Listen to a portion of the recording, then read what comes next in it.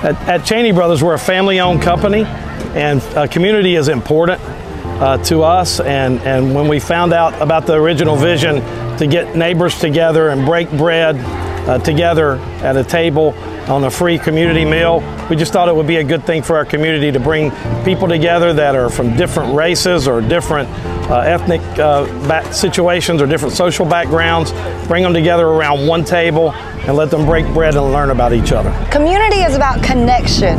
It's about sharing, it's about supporting, it's about serving, it's about loving others. I think whenever people can come together and work towards shared goals, then we can really build community around that.